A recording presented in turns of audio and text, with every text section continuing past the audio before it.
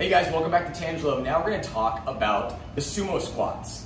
Now when it comes to tissue tension or tightness, conventional wisdom tells us that we should stretch out the muscles, right? Or at the very least, foam roll them. Now that might be helpful for you, but if you feel like you've hit a plateau, I want you to give this one a try, especially if you feel like you're holding a lot of tension in your adductors or that inner thigh.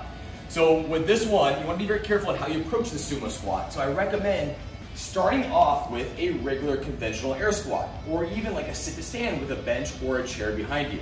You're just gonna have your hands out in front of you just for balance. Go ahead and squat. Just like that, a couple sets of 10 should be sufficient.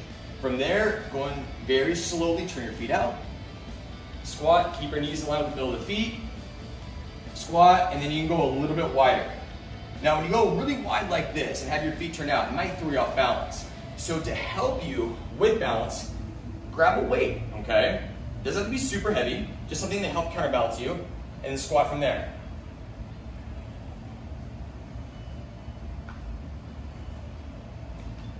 Just like that. Really load and lengthen those muscles simultaneously. It's a great exercise for hip mobility.